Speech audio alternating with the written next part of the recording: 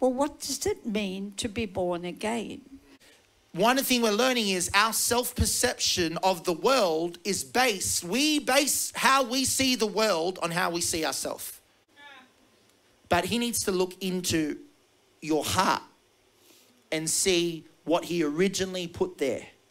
So this is what we're going to talk about, the power of being born again. What is that doing? It's him looking into what he originally birthed in his heart about you.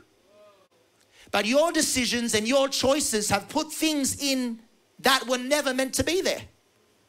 And because of it, you've created a new identity. Because who you are in your heart is who you will be.